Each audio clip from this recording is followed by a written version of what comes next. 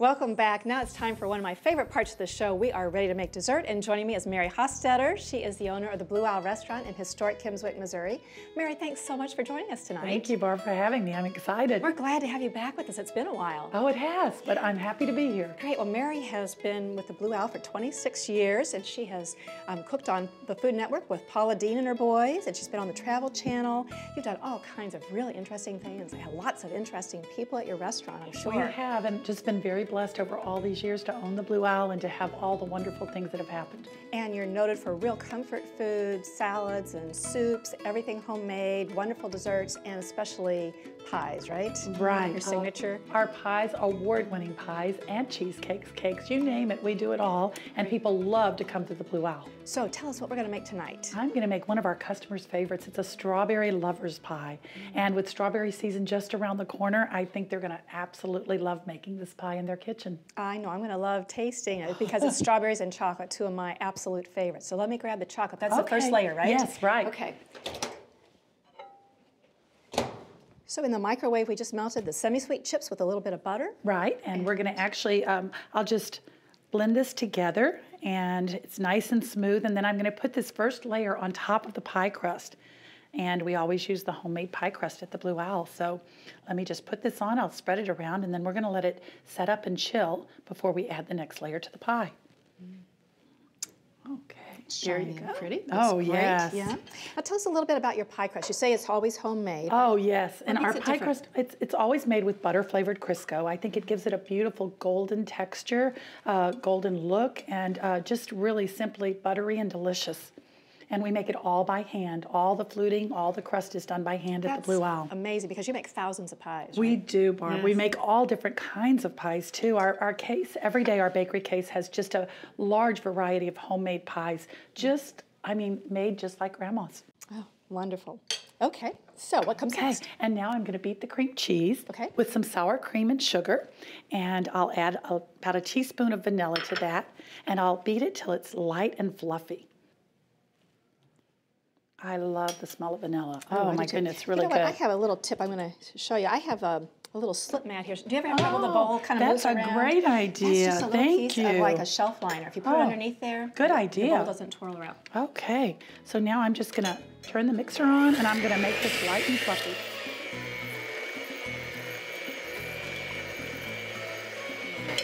Looks good. There we go. So our next layer is going to be the cream cheese, and we're going to put this on top of the chocolate and spread that nice and evenly over that. So there's several layers to this pie, but it looks like really everything is pretty simple to put together. It's not hard at all. I think that the viewers can really enjoy making this pie, and actually there's not even that many ingredients in it.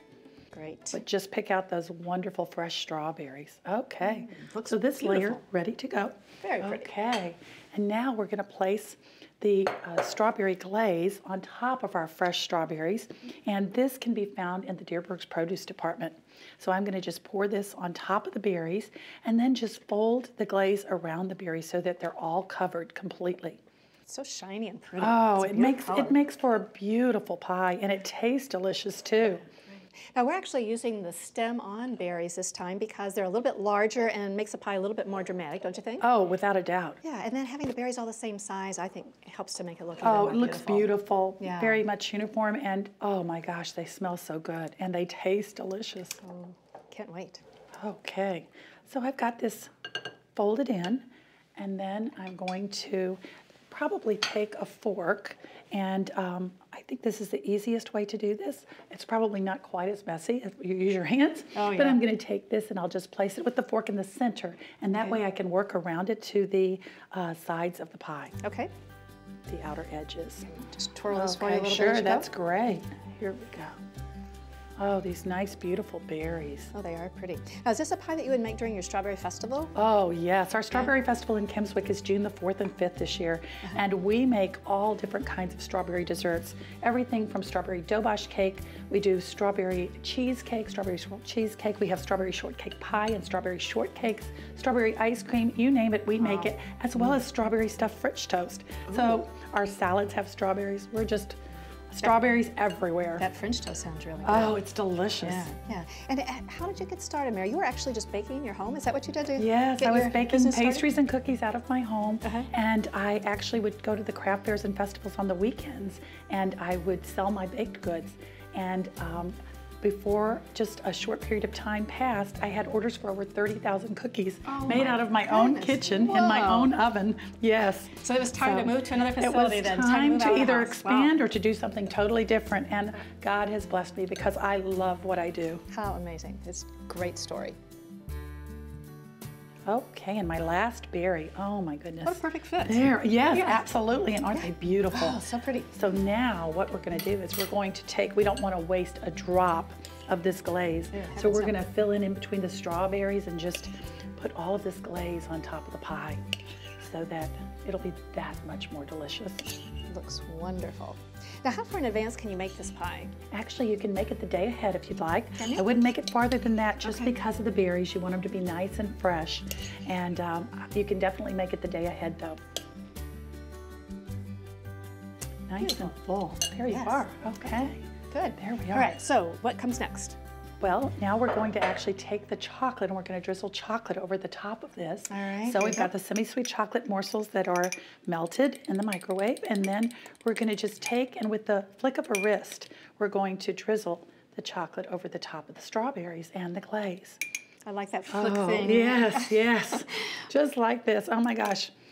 Really makes it pretty. It's just a real nice light glaze that way. A little splatter though. A little here and there, without a doubt. There you go. And now at the Blue Owl, we always add an extra layer of chocolate because there's never enough chocolate anywhere. I can agree with that. Yes. I'm going to take some white chocolate chips and do the same thing. But I've turned my pie the opposite direction so that my swivel can be the opposite direction and just give it a little flair. Now, the recipe in the magazine doesn't call for the white chocolate. That's just a TV bonus. Right, exactly. Seeing Mary here do the pie. How pretty that looks. Oh, absolutely. That really does make There we go. Very decadent looking. There you go. Okay. And now the last step is actually the whipped cream. Okay. So I want to put the star tip, I'm going to use the star tip, and I'm going to put the whipped cream right here on the edges in 4 different places so that I can kind of make an even presentation. Just like this, and then I'll go back. Oh, the more whipped cream, the better, right? Sure. Here we go. And I like that's a nice tip for how you're going to divide the cream up there. Right. Because making the pie look pretty, that's just so important. Now, you eat with your eyes and you just see it and you automatically just start. Without a doubt. You know, and that's one thing at the Blue Owl. We garnish everything. We decorate, we garnish, and make it absolutely beautiful because I think that it tastes even better when it looks better. I agree. Yes. It's just wonderful. Oh, we're almost done. Okay, so we can make this the day ahead, but can we go ahead and get a sample of it now? Is it okay? Actually, Barb, I think we need to let it set up because the cream cheese layer has to kind of set up before we actually cut into the pie. So I'm going to have to wait. Oh, but we have a surprise for you, Barb. Waiting is no fun. So Mary made a pie a little earlier, so we could sample it. Yes. So I don't have to wait. How nice. Okay. So cut into that. All right. Now, if you can't wait for the Strawberry Festival or to visit the Blue Owl and visit Mary, you can make this pie for yourself. It's featured on the front cover of the magazine. In fact, all of the recipes that we've done tonight are in the March edition of the Everybody Cooks magazine. So be sure to stop by Dierbergs and pick up your free copy. Mary, thank you so much for being here. This has been great fun. Thank you very much, And Barb. I know you're going to love making Mary's pie. It's really, as you can see, easy to do. It's so delicious and beautiful. So thank you very much. Thanks for having me, Barb. Thanks It was for tuning fun. in. Good night.